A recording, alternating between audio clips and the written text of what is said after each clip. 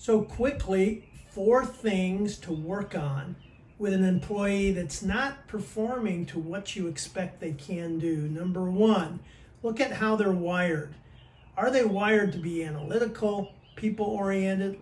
If they're not wired to be natural at what they're doing, then they can learn skills around it, they can use tools, or they can partner. Number 2, look at competency. Do they have the skills? Have they shown the mastery to be able to do the role that they've got? Number 3, capacity. So underlooked by managers. Are they stretched too thin where they can't do a great job at any of them? So help them prioritize. And number 4, do they have an attitude? Do they play well with others? Are they willing to learn? Can they take feedback? Those are the 4 things. So whenever you have an employee that's having trouble, go through that checklist.